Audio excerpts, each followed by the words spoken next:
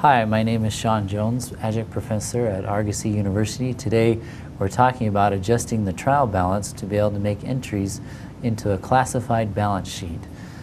Basically what this means is dividing out the balance sheet to show both the current and long-term debt and assets which are held by the company.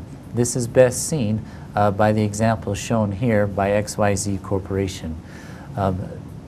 So in other words, our trial balance, or the posting entries taken from our trial balance, need to be modified or adjusted to be able to make these entries into these categories or these accounts listed on the balance sheet. As you can see, in the assets section, you'll see current assets broken down by cash, short-term investments, along with long-term investments that have been made by the company. As we go down into the liabilities and stockholders' equity, you can see its current or short-term liabilities along with its long-term liabilities or debts in which it owes. For more information about this topic, please visit our website, argosy.edu. There you can find our phone number or an address to come and visit our Salt Lake City campus.